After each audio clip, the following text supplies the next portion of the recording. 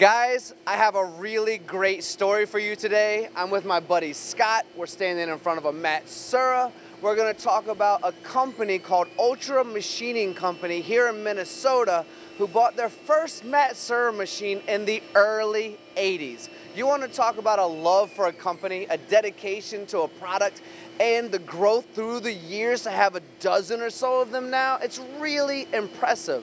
And what's most impressive about it to me is this company actually started in 1968 and they have about 65 different machines now and they're expanding to another building. So the growth here is incredible.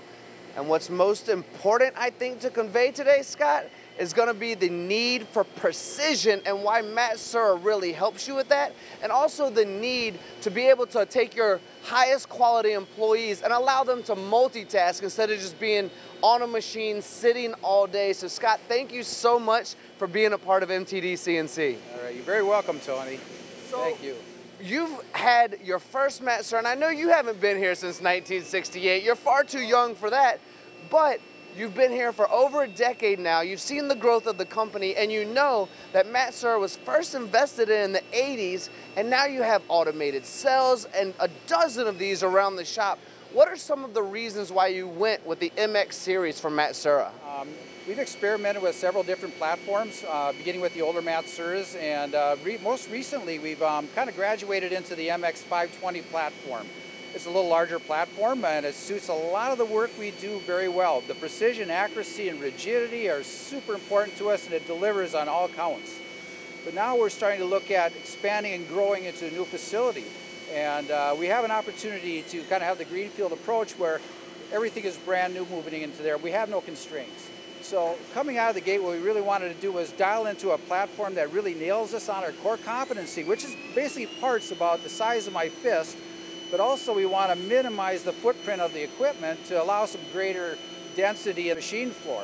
And also to speak about density, we get increased density of the part mix or the quantity of parts we can put on a machine. So what we're looking at doing with the MX-330 platform is increasing the revenue per square foot to its maximum with a smaller footprint machine.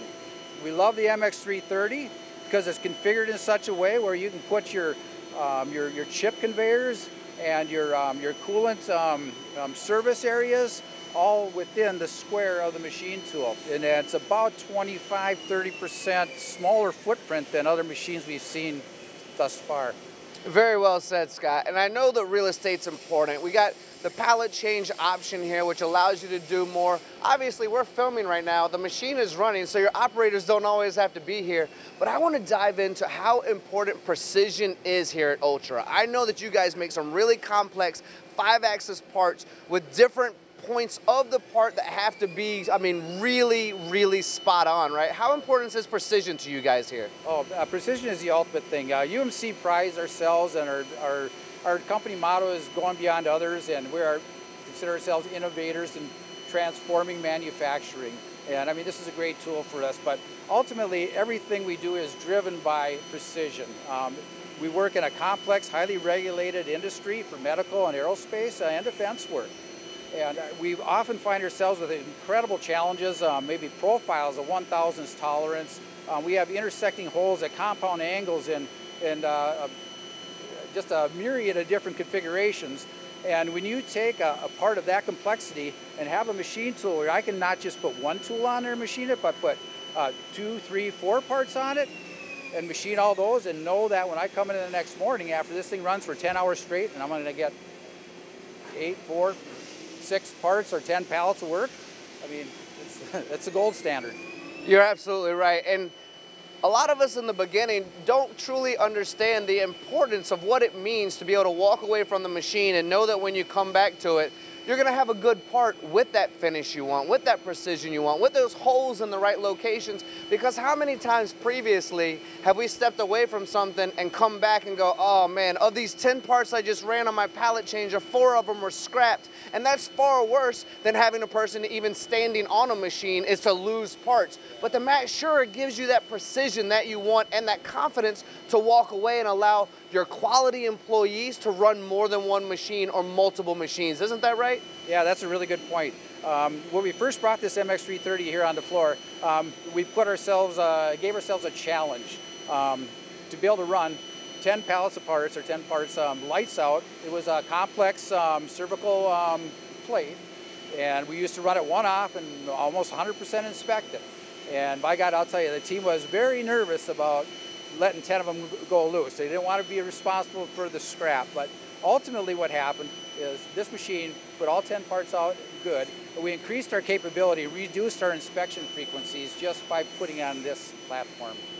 And I don't have the Excel spreadsheet in front of me, or your fantastic ERP system, or your data metric system in front of me, but everything you just said kind of just adds up to money, doesn't it? When you're talking about pallet change, being able to walk away, precision, less CMM time, you know, operators being able to run multiple, each of these is just added to the profitability that goes into the company, which allows you to grow and expand like Ultra is doing at an incredible rate right now. Oh yeah, you're absolutely right. I mean, our goal, especially with the opportunity to move into a brand new building and kind of reinvent ourselves, allows us to reinvent kind of our processes, define our machinery lines, and basically just center on one machine type tool to propel us into the next decade or so.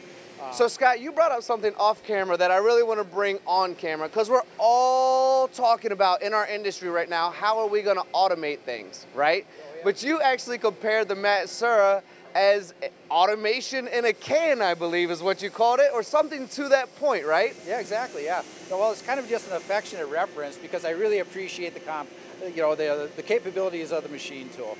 And I like to call it automation in a can because I don't have to go out and I buy a robot. I mean, I automatically got a big tool magazine, so I automatically have lights out capability. I have a large tool magazine, I have a large pallet pool.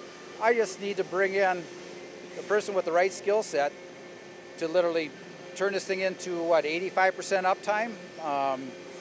It's absolutely possible with this machine tool.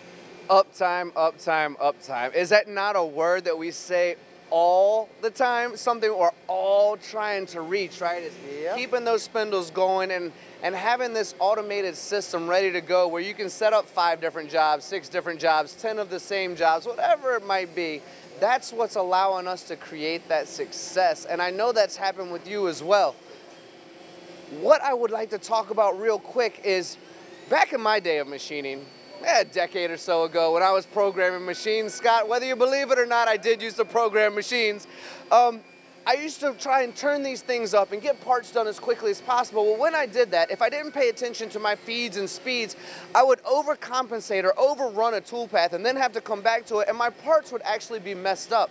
However, on this Matsuura, something that's done internally within the software and some of the help that you guys get from Matsuura themselves and your partners over at Productivity allows you to increase your feed rates and decrease your cycle times without losing that precision, which is really important, I understand. Yeah, it is very important. We've experienced having the ability to maintain true cutter paths on several machine tools, certainly older pieces of equipment, but this new Matsuura is just extraordinary. This has a lot of options in the control where I can actually clamp tool paths to a tighter tolerance, and it will automatically adjust acceleration and deceleration in order to maintain these paths. So you can really come in and fine-tune particular part processes or programs to optimize just every second you can out of this machine.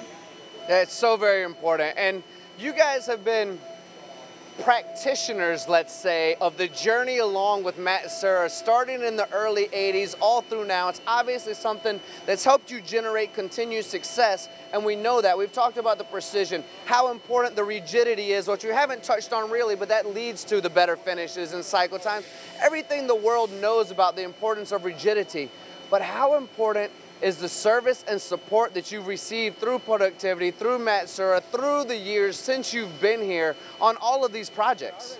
Well, and service and support, that's something that I'm very passionate about. That is one of my responsibilities at UMC, is to maintain the equipment. And from my experience in the company, my experience holding this role, the Matsuura line has been one of the most reliable. We have a great partner in productivity and Matsuura out of St. Paul.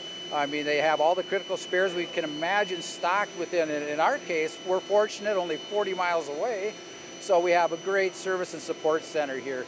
And when we start thinking about what's our next machine line we want to put out into the new building, service and support and the speed to the point of service is #1 on our list. You guys have a machine here from 1998 that is still running. It's the last green machine you have. But also, I believe that you've invested in a few more going into your new building that'll be coming soon. And why did you decide to continue with Matsuura moving into the future? Well, I think the service and support, the great sales team we have, and our partnership with Matsuura, which has gone on since what, the 80s. So we have a well-established relationship. Matsuura has established itself as the perfect machine that fits one of our core competencies in the 5-axis complex machining and milling arena. Our customers like what we do. They like our pricing coming out of the MX-330. Moving into the next building, we have 3 more machines that are slated to come in and be our first equipment line that we push out into the new building. And we're gonna kind of jump into this, guys, because I think it's an important way to close this out. We talked about the new building just now. We talked about 3 more Matsuuras going in there. We talked about the importance of precision in the Matsuura itself, but the importance at UMC or Ultra Machining Company about that precision even goes so far as, Scott, I would love for you to share a little bit about the floor and the air and the building itself, because not just precision in the machine, what you require from Matsuura, but in the new building, you have gone above and beyond to make sure everything is at its highest quality. Yeah, it's very correct. It's very important for us to have the perfect manufacturing atmosphere. We are only looking to make precision parts. That is our core competency, close tolerance precision parts. And everything starts with the building itself. The building and the machines and the processes are literally married. So what we've done there is we've created an atmosphere. We've got a temperature-controlled environment of ±2 degrees. We've put in a new type of floor. It's a new technology that is actually seamless. It's steel reinforced. It has vibration dampening properties. It allows us to place our inspection and equipment nearby. Oh, geez, we have autonomous fluid delivery systems being built up in the rafters, dropping down, feeding our machines with autonomous fill stations. So we're all about automating everything. We want to automate the building as well as our process. Again, people are valuable. Our machinists are talented. We need to put them where they're really needed. And they move on. They set up a machine like the MX-330. They move on to the next best thing, and it just runs by itself.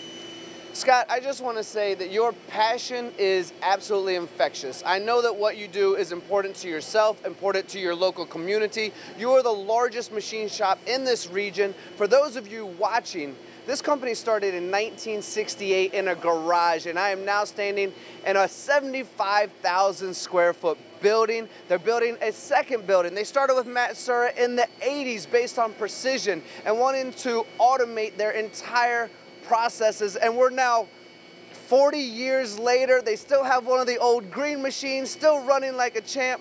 It's really one of those testimonials that's powerful. I hope it connects with you like it connected with me as well, so you guys know what Matsuura can do for you, just like it's done for Scott at Ultra. Scott, thank you so much for sharing this story with our global audience at MTD. You did an amazing job.